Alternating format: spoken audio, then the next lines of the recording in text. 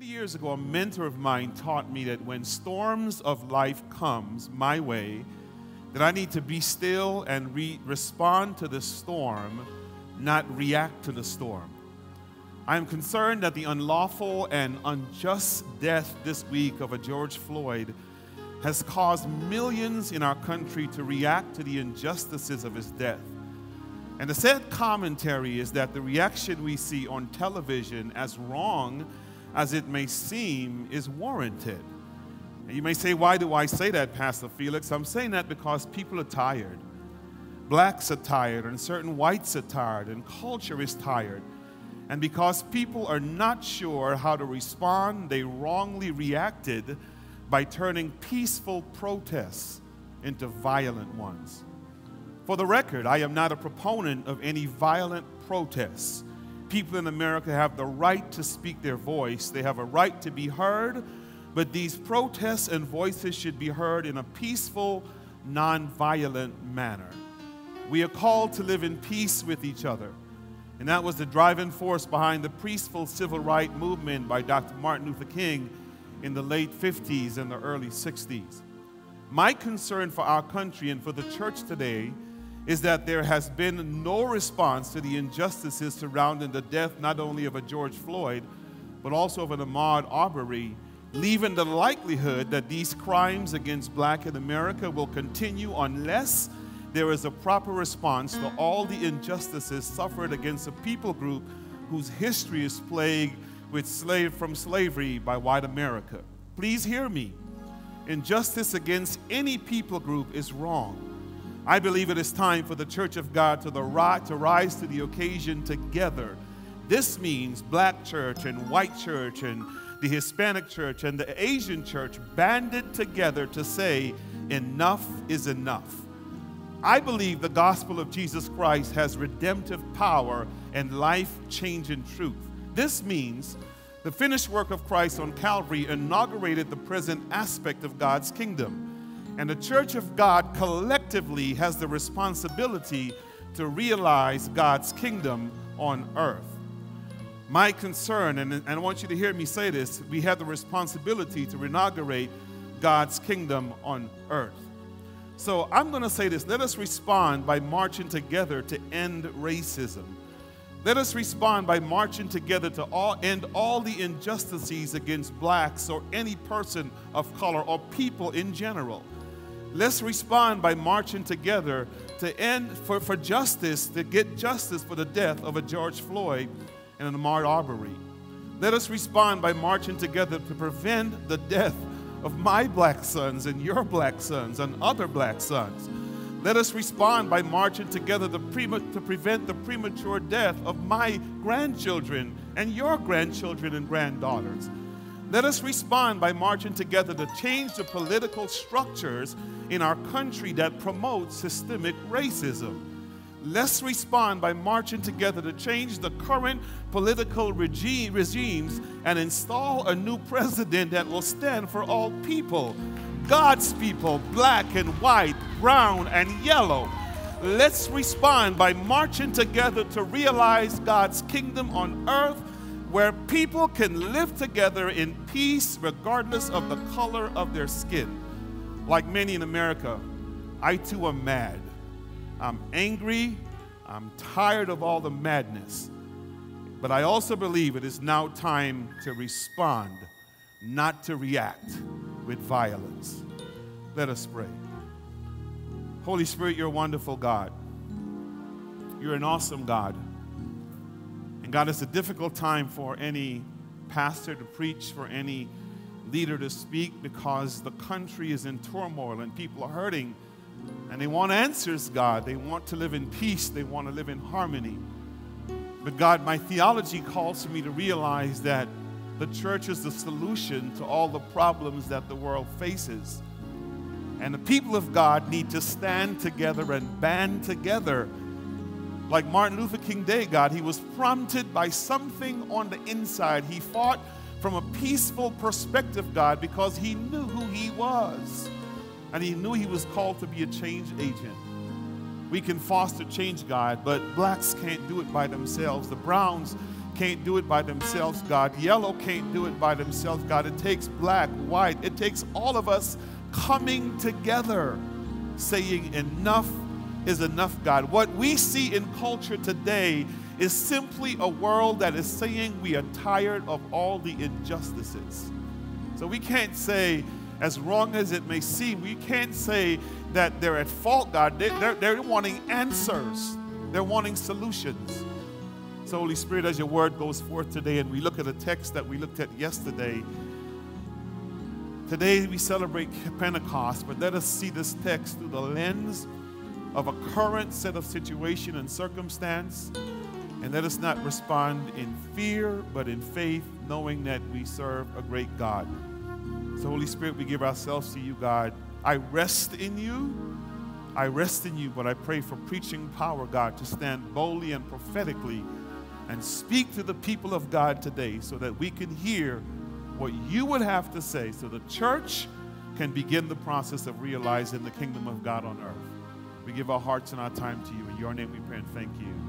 Amen and amen. Amen. I'm trusting that you're praying for me and you're praying for leaders all over the place, that we would lead God's people and this world out of this chaos where we find ourselves. So grab your Bibles, if you have your Bibles, grab it and go with me to the book of Mark. We're going to pick up this text from where we were last week. I just want to share two simple things with you this morning that I'm hoping we can see through the lens of what God is saying. So if you go with me to the book of Mark chapter 4, and we delivered this message last week, I just want to recant and review and share a couple of things with you that will hopefully shed some light on what the word of the Lord is saying. Mark chapter 4, look at verse 35. Let me read verses 35 through 41. And it begins by saying this in the English Standard Version. On that day, when evening had come, he said to them, "Let us go across to the other side." And leaving the crowd, they took him with them in the boat as he was, and other boats were with them. Verse 37 says, and a great windstorm arose. I tell you what, we're in a windstorm right now. And the waves were breaking into the boat so that the boat was already filling. And he was in the stern, asleep on a cushion. And they woke him and said to him, "Teacher, do you not care that we are perishing?" And he awoke and rebuked the wind and said to the sea, "Peace, be still." And the wind ceased, and there was a great calm. And he said to them, "Why are you so afraid? Have you still no faith?" And they were filled with great fear and said to one another, "Who then is this, that even the wind and the sea obey him?" I'm going to get ahead of myself this morning because I am troubled. And I know this as it relates to these United States. If Jesus can speak to the wind and have it obey him, I am confident that there is no circumstance that he cannot speak to and have it obey him. I want you to hear me say that this morning as we go through. My wife and I have this conversation a lot where we talk about racism and the injustices in America. And my wife also oftentimes will say to me, racism will never end and this will never end. We'll always have these people. I'm crazy enough to believe that if Jesus can speak to the wind, he can speak to any circumstance that we find ourselves in and put an end to it. We just have to have faith, and we'll talk about that in a little bit this morning. So bear with me. I'm going to try to press through this so we can hear what God is saying. Here are some of the things that we shared with you last week, and I want to review real quick just to bring you up to speed, and I'll land on the two things that I shared. We talked about surviving life's storm, and you have to be dead not to know that the United States is going through a storm right now.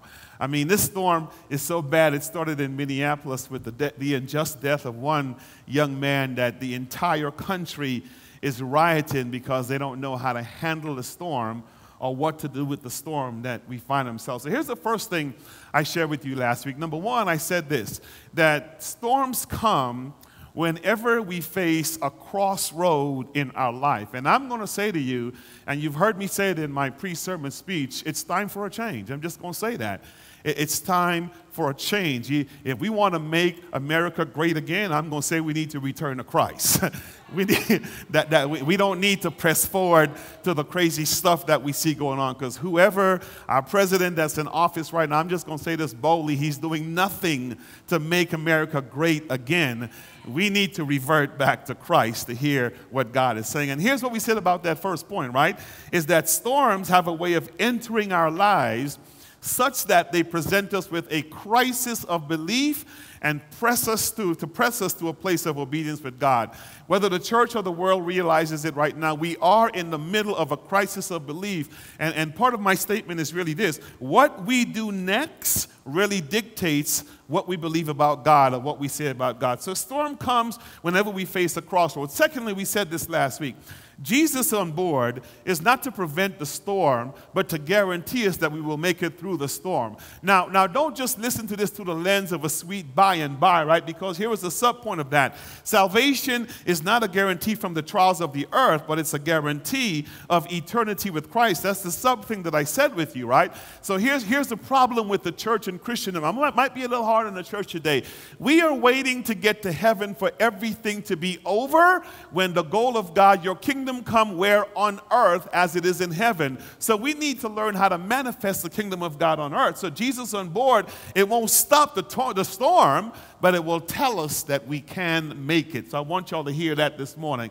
The third thing is this: the focus of the storm, though it may impact others, is always about you. You got to hear me say this. Where we find ourselves right now with the unrest that we see going on, I get what's happening, but I think it could be formative for us as individuals as well. What we do next dictate what we believe about God. So the focus, don't look so much as pointing fingers. Say, God, what do you want me to do? What is my role? What is my involvement? How can I foster change? How can I make a difference? And it's not November yet, but I'm going to say this: get up and vote.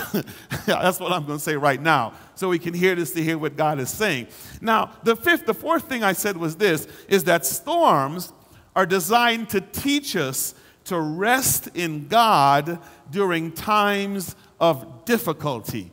And my goodness, that's a hard lesson to learn. What does it mean to rest in God? And when we look at the text, we saw Jesus on board that ship in the stern on a cushion, laying his head, resting in the midst of the storm. And I'm going to say this to you: resting does not necessarily mean all passivity or being passive. We allow God to do the work while we rest in Christ. Which leads me to the fifth thing that I want to pick up and dig into a little bit and share with you this morning, and that is this: Jesus is the only one qualified to calm the storms in our life. I'm going to say it again. Jesus is the only one qualified to calm the storm in our life. And let's go to work here, because I want to spend a little bit of time on this point and my final one, just to drive some things home. Look at what verse 38 and verse 39 says. Verse 38a begins like this: but he was in the stern, the text says, asleep on a cushion. And notice this: and they woke him and said to him, Teacher, do you not care that we are perishing? And he awoke, and he rebuked the wind, and he said to the sea, Peace, be still. And the wind ceased, and there was a great calm. Now, if you paid attention to the Bible study we did this past Wednesday, and I'm trusting that you'll join us again, this particular point got me in a lot of trouble, right? It created some unrest among our listeners. It created some unrest among congregants, about members of our congregation, because people thought for some reason, Pastor, you could not have meant what you said, right? Because here's some of the things that I said. Here are my exact words. I said, my exact word was this: please note, the objective of this message is not to tell you that during life storms you can speak to the storm and it will go away. That would be bad theology. By ourselves, we can speak to nature until we're blue in our face. If God doesn't intervene, nothing will happen. I said that, right?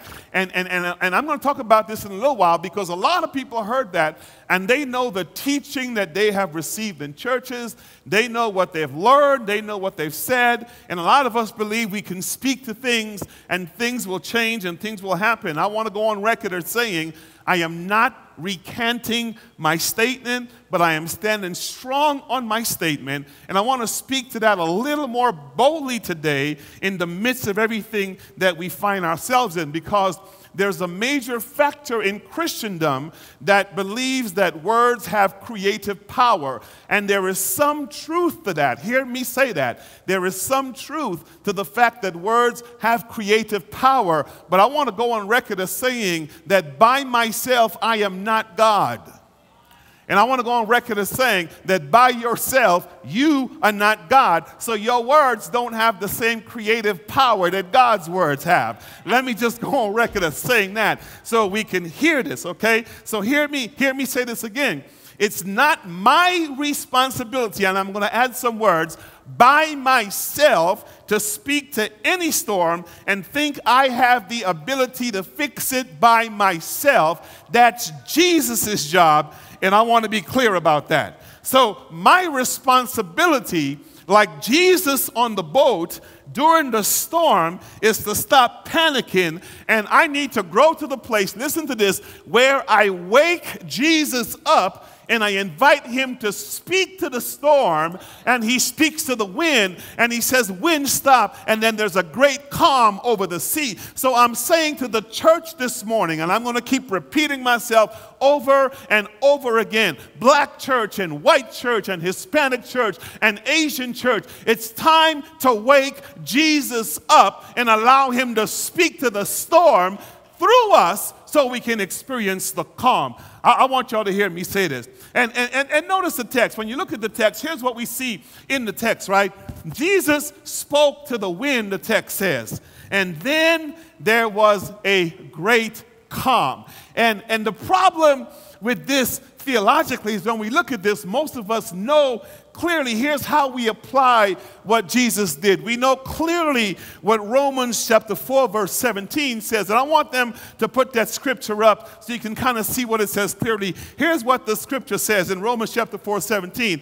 I have made you father of many nations. He is our Father in the sight of God, in whom he believed. It says this, the God who gives life to the dead and call those things that be not as though they were. Now, I know you probably can't see that scripture, but here's the thing. What we do is we listen to that scripture, and we've created this theology that words have created power because, and when we see things that we want in life, here's what the church does. It goes around calling those things that be not as though they were not, and then when nothing happens, we get heartbroken, we get discouraged, and we say, we lose faith in God. But if you look at the text carefully, exegetically, the text is speaking about Abraham and the promises that were made to Abraham. The text is not saying that Abraham called anything into being that was not. It says God did.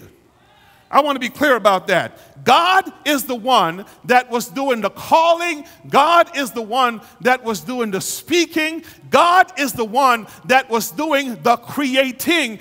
God is the one that was making everything happen. Matter of fact, let me take you to another scripture. If you were to go to John chapter 8, I'll just put that on the screen. I need my tech crew to kind of hang with me a little bit this morning. Here's what John chapter 8 says, right? So Jesus said to them this, and the reason I want to put this scripture up, if you look at the life of Jesus, lock into this. Jesus was flesh, but he was God at the same time. I'm going to come back to that. But the flesh Jesus had sense enough to realize that whenever he functioned, it wasn't the flesh doing all the work. It was something that was propelling the flesh. I wish I had a witness here. So here's what he says in John. So Jesus said to them, right? He says, when you have lifted up the Son of Man, then you will know that I am he, and that, watch this, I do nothing of my own authority, but I speak just like the Father has done what? has taught me. You've got to get that in your spirit. This is so true of Christ. When you see him going around, it wasn't so much Jesus doing what Jesus did, but it was Jesus allowing God to speak to him. Look at this next text, and let me make a correction on the fly. That's John 14, right? John 14. Here's what it says. If you love me, you will keep my commandments, right? Listen to what verse 16 says.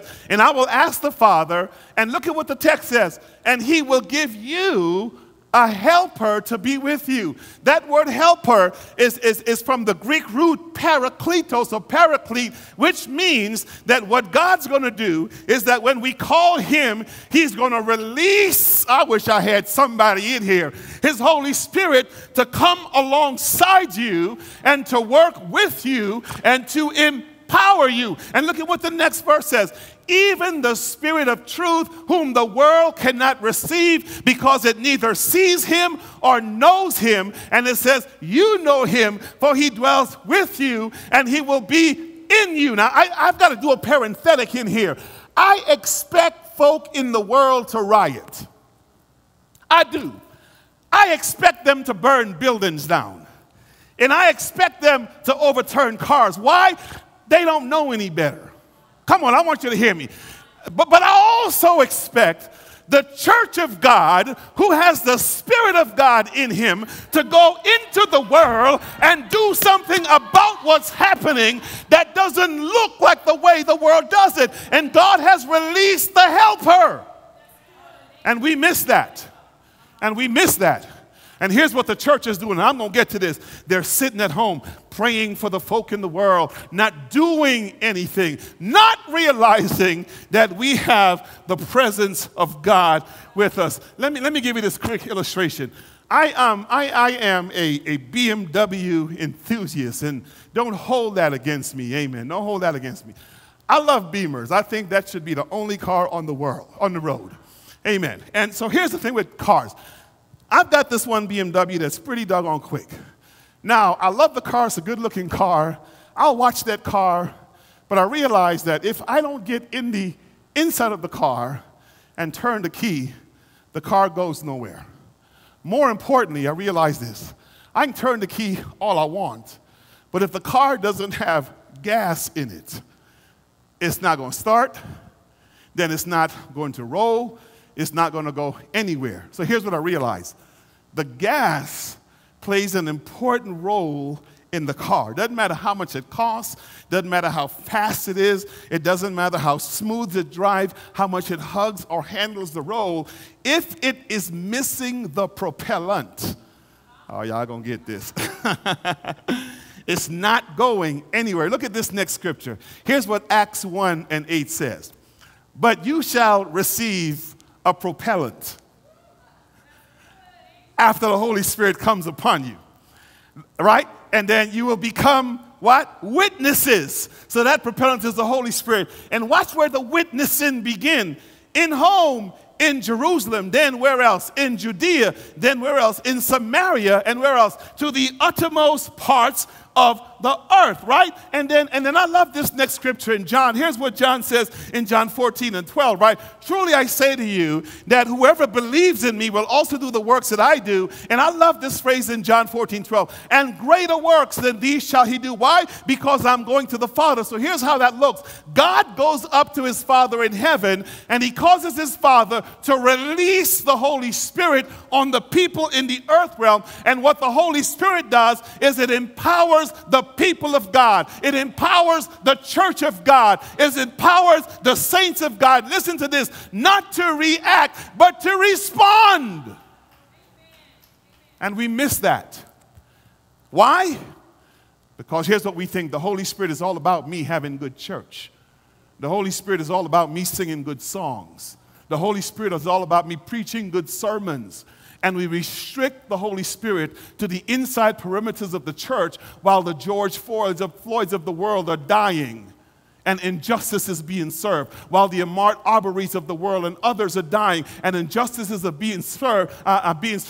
not being served, and the Holy Spirit people who are filled with the ability to respond are not doing anything about it. I'm telling you, it is time for change. Here's what Philippians 4 says. I can do all things through Christ who what? Here's how we read that, though. I can speak those things that be not as were. And we Christianize that verse, and it has no implication for how we live our life in the earth. We miss that.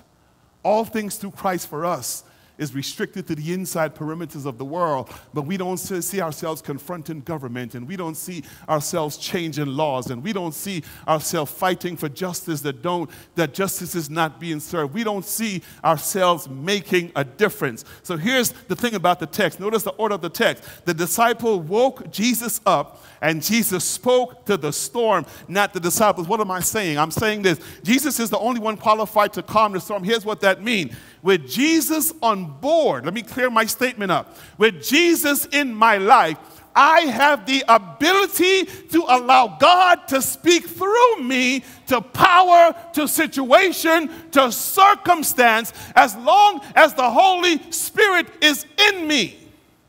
And I want us to get that, because we miss that a lot. So here's what that means. If we're going to survive the storm, look at this statement. If we're going to survive the storm, we must learn to access Jesus and allow him to speak to the storm.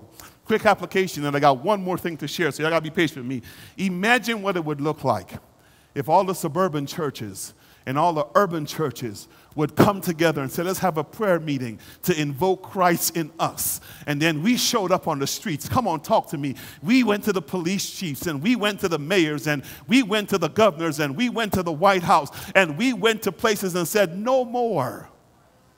Imagine what that would look like. We would save the young people who are on the street right now, destroying things and changing things and causing havoc, as opposed to retreating in fear. My goodness, this is such a good segue to the next thing that I want to hear, that I want to share with you. And look at the 6th point, and I'm going to wrap this up in a little bit. When facing life's storm, here's the thing. Stop engaging Jesus based on fear. Engage him based on faith.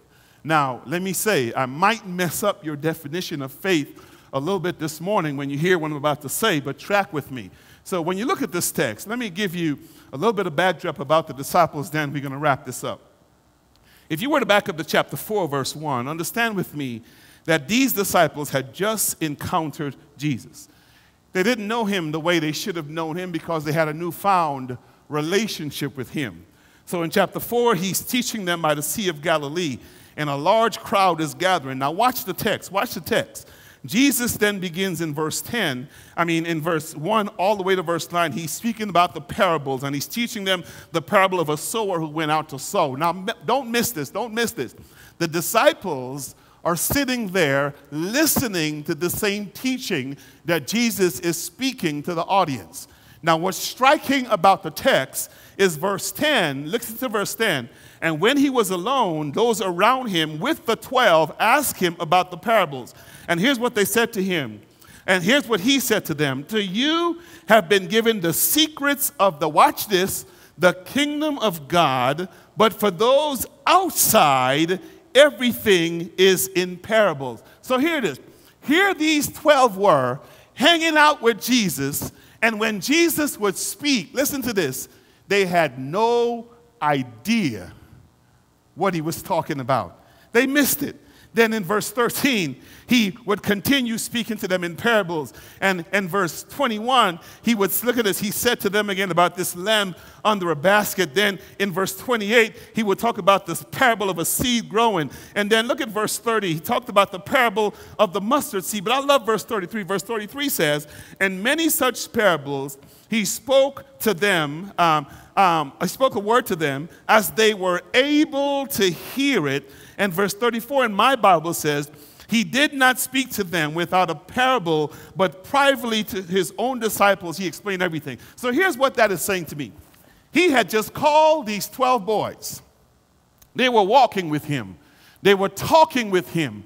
They were hanging out with him. And the whole time they were hearing is he was explaining to them the truth that the kingdom of God is now. But here the shocking thing of the text, even though they heard it, They were skeptical, and it really did not settle in to how they ought to live it out. So let me go here. It's like me and you. We come to church every single week, and we hear the word, but we go home, and when the storm hits, we don't know how to apply. I wish I had somebody in here to apply the word so we can live it out. So the practicum comes, right? The practicum comes. We talked about the practicum. They get on this boat, and they're going in the Sea of Galilee, and the storm comes.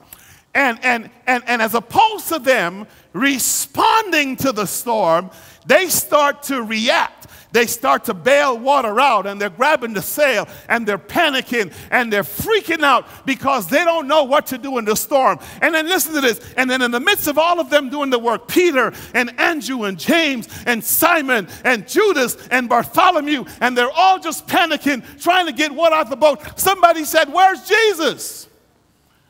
Then those in the stern said, "Hey, man, he's laying right here asleep." And here's the point I made last week. Sleep.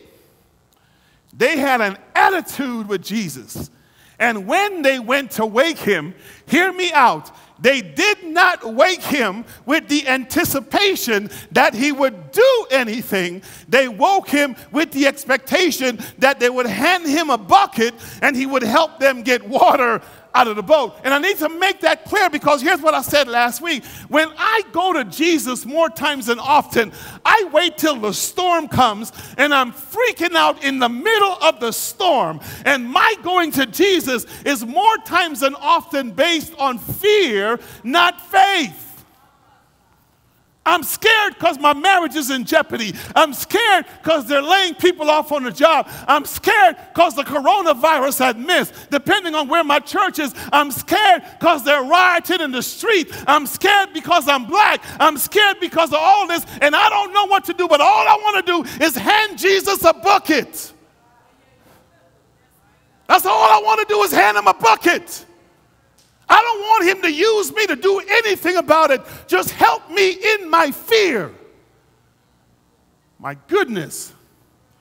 And Jesus asked them two pointed questions. Look at what he says. Look at what he says. And I know this is going a little longer, but look at what he says, right? It says here, he gets to them, and then they wake him up. He woke up, and here's what he says in verse 40. He said, "Why are you so afraid?" That Greek word, dialos. Why y'all such cowards? That's what he says. Why y'all, English translation, bunch of wimps. What's wrong with y'all? And then he says this, do you have no faith? Now, my problem in interpreting that word faith is I've been tainted to believe that faith is me just believing God to do for me what I can't do for myself. But here's what Jesus says, right? Because they had the same problem, right? They ended up being afraid. They ended up being freaking out, and they started to be afraid. And here's what 1 Timothy says, that God has not given us a spirit of what? Fear, but of what? Power, and of love, and what else? Of a sound mind. And we miss that, right? So here's what the church is doing. The church today is no different. We see the rioting in the street, and we see the injustices, and we see all the stuff that's going on. And here's what we do. We retreat in fear. And then here's what we stay at home in our safe circles. Sick him, Jesus. We hand him a bucket, and we want him to go bail water out the ship. And what we forget, here's what Jesus said to his disciples. All this teaching I've been doing about the present aspect of the kingdom, you got to hear me say this. All this teaching that I've been doing you about the kingdom of God is at hand, and the kingdom of God is here, and the kingdom of God is like a sower who went out to sow, and the kingdom of God is like a grain of mustard seed. Though it's the smallest, yet it becomes the greatest, and the kingdom of God is this, and the kingdom of God is that. The whole time I'm saying this, lock into this, you didn't realize that I am the fulfillment of the kingdom. Because if you do that, this storm wouldn't have nothing on you. You got to get that. If you knew that, this storm would not have anything on you. I want y'all to hear me say that. This storm would have nothing on you. And the disciples missed that. And they woke Jesus out of fear because they didn't realize that, listen to this, God himself was in their midst. God himself was laying on the boat sleep. They thought he was a mere man, and they didn't realize who he was. So here's how I am defining faith. I want y'all to see this definition of faith, because this is very, very important to get. Faith then is believing, faith then is this, is believing that God cares and that he is at work in the world, realizing the present aspect of the kingdom on earth. Let me go here. And I'm done. Jesus, get up! Don't you care that we are perishing? And I believe, how dare you ask me if I don't care about you? How dare you ask me if I don't care? Because they forgot the fact that God with them is the true realization of how much God cares. Now, people, I need to drive that point home, because I need you to hear me say today that God cares for every single person who bears his image. It doesn't matter what it looked like. It doesn't matter what they did. It doesn't matter how off they were. It doesn't matter how sinful they were, or it doesn't matter how unrighteous they were. God cares. And lock into this. And because he cares, look at what he did. He sent his son to die in their place to prevent us from going to hell. You've got to hear me say this, right? So here's the obligation of the church. If you want my 2 cents as it relates to this George Floyd situation, God cares about George. God cares about Ahmad. God cares about every single person on the face of the earth who's being served an injustice. And hear this, because God cares, we should care. And if we should care, if God was big enough to leave his home in glory and come down on earth to redeem us, how dare we sit in our comfort homes and not say anything, not do anything, not respond, not show the love of God? If that is you, I'm going to say this. You're no different than the disciples, because you don't know who God is. If that's you. If that ain't my problem, that's them. No. If God's people are being served an injustice, it just became your problem, because it is God's problem. Because he cares. And he expects that we respond. So, God's saying to you, just like he said to the disciples, don't you have faith? Because faith says, I know who you are, and I know what you can do, and lock into this, and I know where you live. And because of where you live and who I am, you have become the gas in my vehicle. I wish I had somebody. So I've got to go and respond and say, enough is enough. Stop the madness. Stop the injustice. And lock into this. Even like Martin Luther King, if it costs me my life, I've got to stand for what's right. So hear me say today on this Pentecost Sunday, if we're going to survive the storms, the church of God needs to start being the church of God. The people of God needs to start being the people of God and make a difference in the world in which we're living. Salvation is not only about you being saved, waiting to go to heaven. No. Your kingdom come, your will be done. Where? On how? Just as it is in heaven. And as long as the people of God is in the earth, his expectation is that we be Jesus to the world. And if God cares, our faith says we rise to the occasion. Black, white, Hispanic, Asian, we join hands and say no more racism, No more injustice. Come on. No more just taking advantage of the people of God. All lives matter. Black lives matter. Brown lives matter. I want you to hear me. The people of God matter because they are image bearers. We got to recognize that. So my prayer today, I know we're hurting. I know we're going through a lot. But hear me say, Jesus cares. And the church of God cares. And if we're going to survive the storm with Jesus on board, let us move in faith, knowing who he is, not in fear. Bow your heads with me. Father, you're a wonderful God. You're an awesome, you're a gracious God, Lord. On this Pentecost Sunday, God, 50 days after your ascension and resurrection, we pray for peace. We pray that you manifest yourself faithfully in the world, God. But you do it through the church. Suburban church and urban church and the Midtown church. We got to come together. I believe in the words of Bill Hybels, a church still is the solution because we know better. We know better. We know how to respond, not to react violently. So I pray for protesters, God, that they would be safe and they would stop the violence. Let their voice be heard. They have the right, based on the amendments, to speak and to protest. They have that freedom. But the church also has a right to confront power and say wrong is wrong. And God, your love is non-partisan. It transcends Republican parties and Democratic parties and independent parties. It's a kingdom party with a kingdom agenda. So we should go to anyone that's wrong and say enough is enough. So Holy Spirit, help our nation heal. Help our young people heal, God. Help our country heal. We give this to you, God, that you get the praise, the honor, and the glory. It's about you and not about us.